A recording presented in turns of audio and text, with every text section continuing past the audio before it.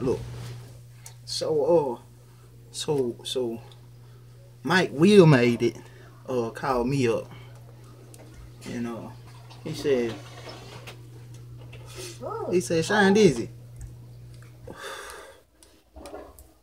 Juicy J making a video, and can we borrow some of your diamonds? And I said no. I said I got Oscar De La Hoya on the other line. You know what I'm talking about? Like, he got a fight coming up. And he said that they got borrowed my Lamborghini already. You know what I'm saying? And I was like, shit. You know what I mean? Nigga, I gotta get y'all own diamonds. You see, Young Thug already ain't brought my fucking $1 billion worth of diamonds back. You feel me? So I'm like, who gonna pay for that? It ain't nothing. Cause like I said before, I wipe my ass with Versace.